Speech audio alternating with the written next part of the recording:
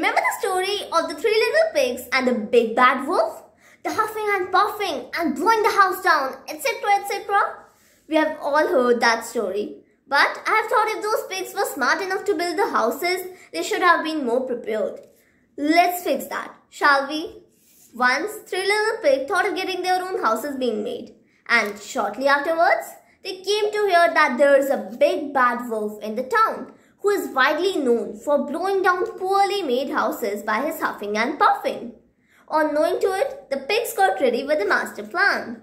One of them prepared a house made up of straw, one built a house made up of sticks, and other one made up of bricks. Soon after, the hungry big bad wolf showed up to the first house, and as he sniffed, he detected the presence of a young pig. He shouted towards the flimsy house, little pig, let me in." But he received a bizarre and an outlandish reply. "Not by the hair of my chinny chin chin." Hearing to this rhyming, the wolf threatened the pig of blowing his house. But what was that? The pig was ready with a trap, and the wolf received a strike attack. He then landed to the second house, and again smelled the presence of a pig. He again dropped the same dialogue, and to his surprise, the reply to it was also the same. In frustration, he warned the pig that he'll blow his house. But the flabbergasted wolf got attacked by the bees. He ran screaming hard. Meanwhile, the pig was chortling in a grunty and snotty voice.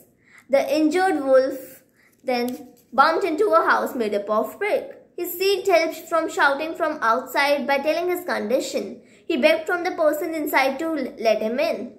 But with a maniacal laugh and the same reply, he found that the house is of none other than the third pig. On getting aware of the point, the wolf hurriedly attempted to run away from there for the sake of saving his life. But all efforts in vain. As soon as the pig let down a switch, the wolf got a springy attack. He was then roaming in the air like a parachute.